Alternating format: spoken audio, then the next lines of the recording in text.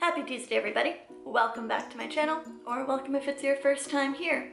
If it is your first time here, feel free to hit that red subscribe button down below so you catch every video I post.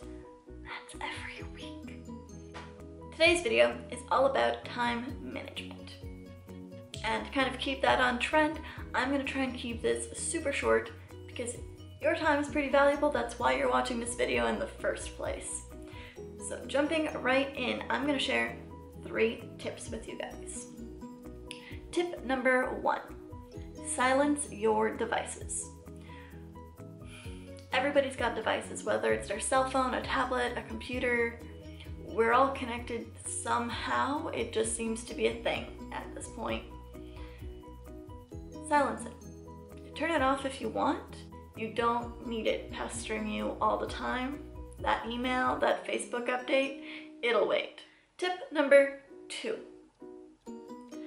schedule everything. If it's not in the schedule, it will not get done. Keep in mind, you need time to sleep, you need time to eat, you will need time to relax and have fun, so schedule those things in. Because if you forget, all of a sudden your schedule's thrown off. Which brings me to my last tip. Tip number 3 is be realistic and not optimistic when you're scheduling. If you know you're not a morning person, don't be optimistic and think that you're going to perform at top speed first thing in the morning. You're not going to. So rather than do that, schedule an appropriate amount of time for you to get your tasks done, and maybe throw yourself a bone and do an easier task first thing in the morning while you're waking up, and a harder task later in the morning once you've gotten going. Know how long it takes you to do stuff. Time it if you have to, but be realistic when you're making your schedule. Don't assume you're Wonder Woman.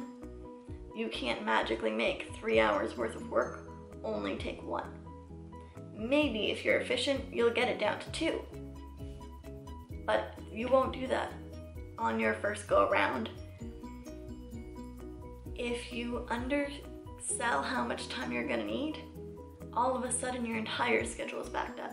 It is better to give yourself a little bit of extra time and know that you can immediately start on the next task, or give yourself a 5-minute window where you can just relax, than it is to assume you can do it faster than you actually can and be playing catch up for the rest of the day. So hopefully these tips helped you. If you have others, leave them down below. I'd love to see them. And I'll see you guys all next week. Bye!